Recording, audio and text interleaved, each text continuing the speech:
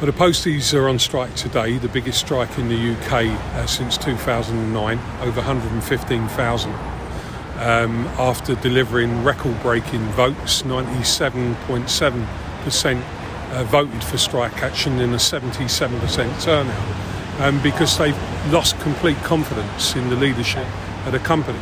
The company posted record profits of £758 million back in April. They chose to give away over £400 million to shareholders. They rewarded themselves, the senior management team, with huge bonuses, apparently for actually achieving their financial targets. And at the same time, they then imposed 2% pay on the workforce. Didn't negotiate it, chose to impose that.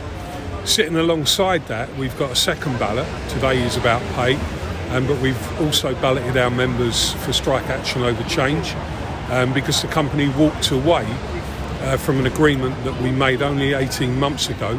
We agreed every single bit of automation, every single bit of technology. We agreed a strategy for the future that was about growing Royal Mail. And what we believe is happening in the background of this dispute, and we're accusing the company of that now, is that they've been totally dishonest in the way they've conducted negotiations leading into this. And we believe they're having secret talks with a private equity firm in Luxembourg called Vesa to bring about a takeover of Royal Mail. We wrote to the company a couple of days back saying that, and lo and behold, unbelievably, the day after we wrote, they haven't answered our questions yet, the government and the company put out a statement to the city saying that they were investigating under a particular act this company. So there's a lot more to this dispute than meets the eye. I think we'll get fantastic support from the public, because I think postal workers have a unique bond. They do own trust on the doorstep. They have a relationship with customers that goes back many years, and we're in this fight to get our members the pay deal they deserve. The company can afford to put more on the table, and we're not going to agree a change programme that isn't modernisation. It's about bringing in P&O style, railway worker style terms and conditions, and it's about basically turning Royal Mail, a great iconic UK company, into just another parcel courier, but as a gig economy employer. Sorry, and we can't make that happen. Look at the sort of support you're getting. Look, do you think Yeah. people would have thought a Range Rover would be beeping to support a strike? Yeah, it's very insistent in showing their support. Yeah, it's yeah, changed, but that's the point. Of people the point I'm making is that I think postal workers will be out speaking to their customers, and I think sitting alongside this, we're very aware that the cost of living crisis is horrendous for millions and millions of people, for many of our members who will be using food banks. So we've got to do something about it.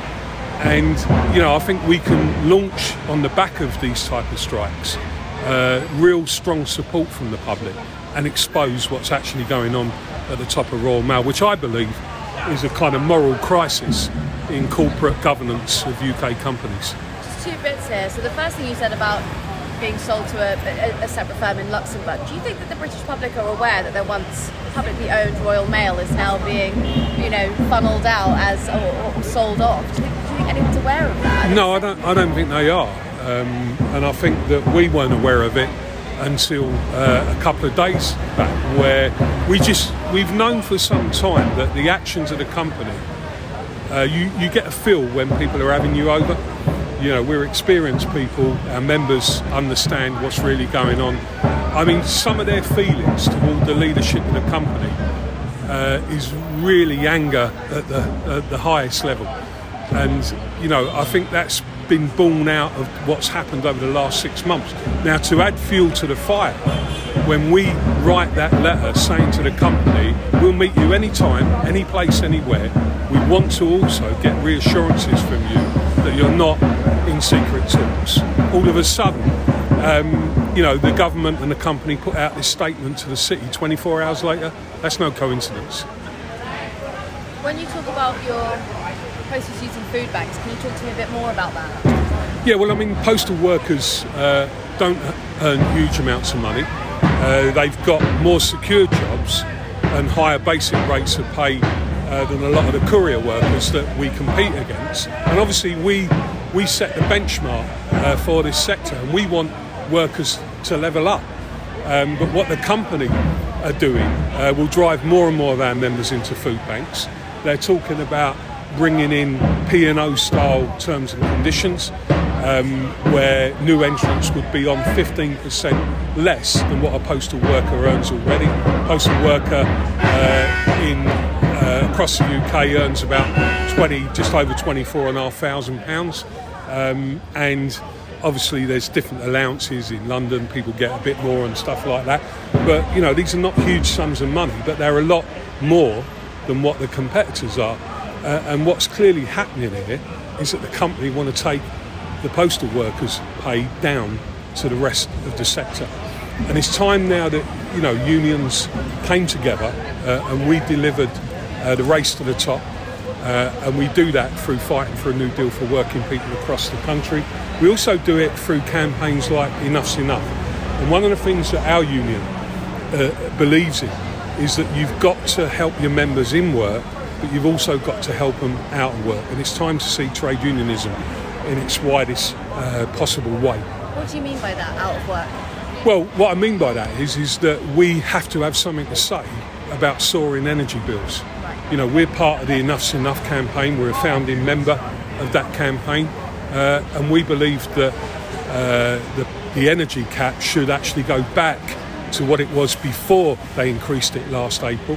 It's interesting that Labour suddenly shifted a bit, not enough, far from enough, and we got to put the pressure on. So what I mean by that is that you help your members and their terms and conditions and their living standards, both by directly engaging with the employer and taking the employer on where necessary, but you also do it in wider social campaigns with other trade unions and other community organisations. Yeah.